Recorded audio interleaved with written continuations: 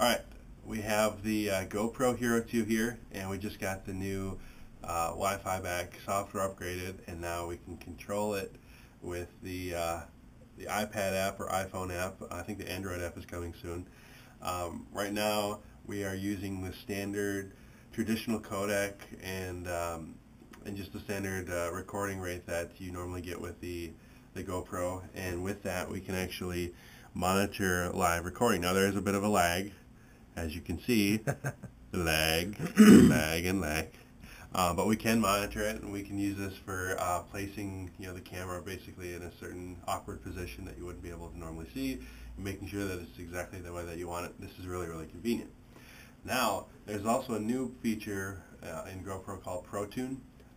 GoPro worked with Cineform, and we had a chance to see this at NAB, basically increasing the dynamic range of the GoPro and making it a lot better for more professional uses. The one issue is you cannot record, or you can't preview it. We discovered that when you try to hit record, the preview disappears. So it is a better codec, and probably because of the higher bit rate that it's recording to, that doesn't transfer. But let's go ahead and transfer over to ProTune so you can see the difference of it. Alright, so now we have ProTune enabled, and as you can see on my iPad, the preview is no longer supported, so that is a downside. But it is a much flatter picture profile.